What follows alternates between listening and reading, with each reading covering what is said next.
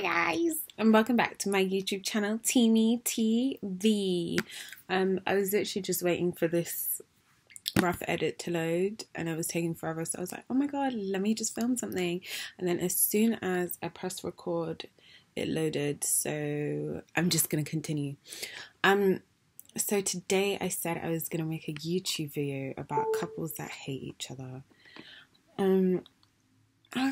And do I even want to make a YouTube video about that? I don't really know. Like,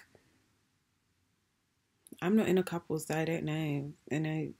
But some couples do actually hate each other. Like, why do you stay together if you don't like each other? But then people are scared of being alone. That's the thing. And do you know, actually, let me talk about this one thing, because I basically realised this last night. And if you guys have been watching my YouTube videos and me just what is life? I realized yesterday that I do not deal with pain well at all. I never have. I've never dealt with pain well at all. Like, as in, well, I mean like healthily. Like, I can be in pain and just keep it to myself, but that's not healthy. And instead of like sitting with the pain and addressing the pain, I would like, you know, take substances, become delusional,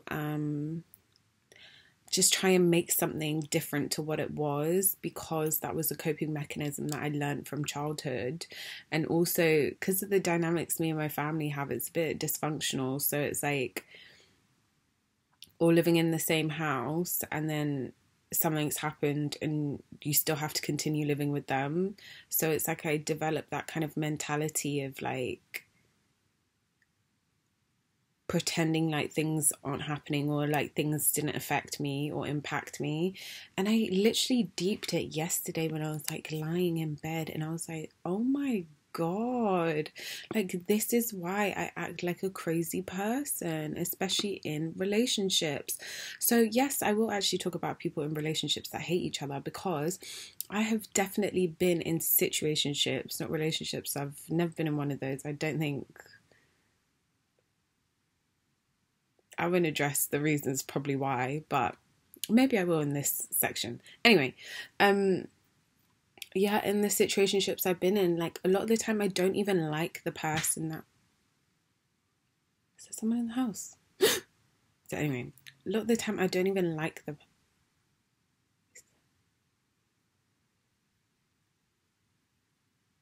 A lot of the time I don't even like the person that much. But what I don't want to deal with is the pain of me feeling like I wasn't enough for them, or, you know, feeling inadequate or less than, or feeling like, you know, I wasn't good enough. Basically, that's what the pain is. And it's the pain of like feeling abandoned, rejected, disappointed. That's what I don't want to deal with. And that forced me to become such a crazy person and be like lying to myself and lying to other people so easy peasy, saying I love you, I'm in love, and like winding myself up like that. And today when I woke up, I was like, today is such a beautiful day, it's such a good day. Remind me, I got my tea. Like, today is such a beautiful day because I woke up and the clouds have been removed from my eyes, and it's like Venus retrograde is over as well. So maybe that was what it was trying to teach me. And it's so crazy because like someone that I had like a bit of a situationship with the other day, and not the other day, like 3 years ago actually, unblocked me on Instagram.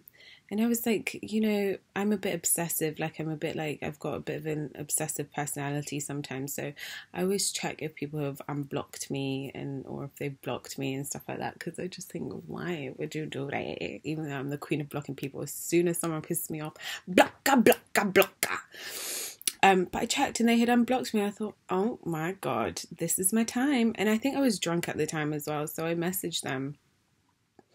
And we were having a bit of a back and forth, and I just like it was like the other day, it was their birthday the other day actually, and like I sent them a happy birthday message and they didn't reply fast enough to me. And then I just started sending them angry voice notes like, what the fuck? Reply to me now, which I unsent because it was on Instagram. So, and then I just thought, Timmy, what is wrong with you? What is even wrong with you? Do you even like this person? And you're like acting so crazy. Like, what is it? So I had to really sit with myself and think about what is going on in your brain, because there's loads of things that I admire about this person, don't get me wrong, but I don't like them. Like, I'm not attracted to them like that. And I feel like I've done that so many times where it's like I'm not even that attracted to you, but I've developed this idea in my head and I'm just running with it because it's the easiest thing to do, rather than face the truth of I don't really like you and you don't really like me. And I think that the struggle of me accepting that I don't really like you makes me feel like I'm a bad person, or like there's something there to explore of like, maybe it's that people pleasing kind of thing, wanting everyone to like you and wanting to love everyone and wanting to just be a good person, and like, fuck that shit. Well, loads of people know I can be a horrible person, so clearly I don't care that much. But I think in certain things, especially if I see something in a person that I really admire, I'm like, oh my god, I like you, but I'm not really liking them, am I? Because if I can recognize it in them, then it's something that I hold within me, and clearly it's something that I'm just like, I don't want to give myself the props for in my own heart of hearts. But that's what I realized this last night actually. And I had, what kind of dreams did I have? I can't even remember. Oh yeah, I can remember actually. They were great dreams. I had a lot of dreams about Chinese food. And do you know what's the funny thing? Like, obviously I'm on a journey to trying to lose some weight this year, or this over the next 3 months. Chinese food is my comfort food. Like, I'm blaming my mum for that one, because anytime, like, right, let's just get Chinese, something bad happens, let's just get Chinese, or I'm gonna buy Chinese. So to me it just feels like a comfort food. Like, if anything goes wrong, I just need a Chinese. Not anymore, not any fucking more. Like, I can't do it. So basically the dream was I was in the sauna eating Chinese. That's how you just know something is wrong. Like, look at how chubby my cheeks are.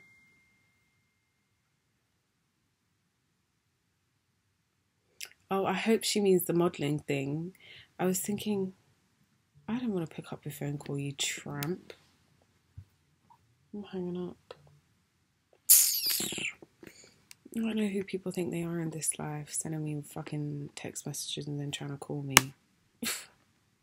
Get out. Anyway, I don't like picking up the phone. And also, I just think like, yeah, I'm just realising loads of things. And just again, because I haven't, like, my whole 26 years of life, I have not processed pain properly. It's like stuck in random places in my body, like in my belly, definitely. Oh my god, stop texting me, you fucking munter. Stuck in my belly, in like my hips. My hips are always so like in pain or so like stiff. And this is what I'm gonna work on. And this is just my video diary of it. Like, my YouTube's changed so much. It went from talking about the world to talking about my life to now I'm on a journey, which is fun. But I just find it like a creative outlet, a creative expression to the world. And I have no expectations for it, apart from the fact that one day I could look back and be like, oh my god, this is who I used to be. And look at how much I've changed. So yeah, look at that armpit. That is so cute. Hello. You gotta go. Oh my god. I've got these pictures of me at work and I could 100% be pregnant. I could 100% be a pregnant DOP at work. Anyway, I've got to go because I need to do some things. I need to do some work. But it was lovely catching up with you guys. Oh, actually, should I just round off about why I think people stay in relationships with people that they don't like? I think it's because a lot of the time we like to lie to ourselves. And yeah, sometimes it's just easier to lie. It's easier to be dishonest. And I saw this tweet actually the other day of this astrologer that I follow. She was like, you can't be angry at like people who are alcoholics when they lie to you about if they're drinking, because they lie to themselves constantly about like why they drink, how much they drink, when they're going to stop drinking.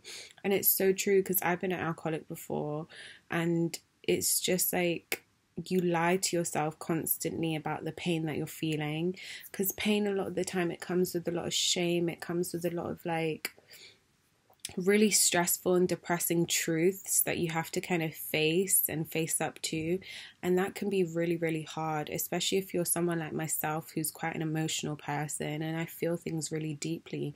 Like, even me going back to the fact that I'm like, it makes me feel sad when I feel like I can't love people, I don't love people, because naturally that's who I am. I love to love, like, and it feels like a disappointment when things don't work out in a way where we're still on a frequency of love, or everyone's on a good page of like loving each other and like it's a good frequency. It feels like such a disappointment to me. It feels like something that I have to do to rectify and to work on, when that's not the truth at all. Like, some things, they just don't, like, life's not all love and light, and sometimes these situations are there to be like a lesson.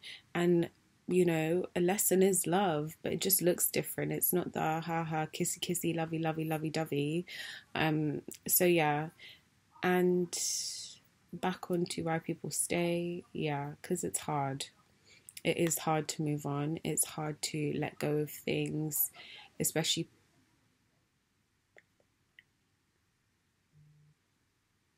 Oh, so many people are texting me. I'm overstimulated.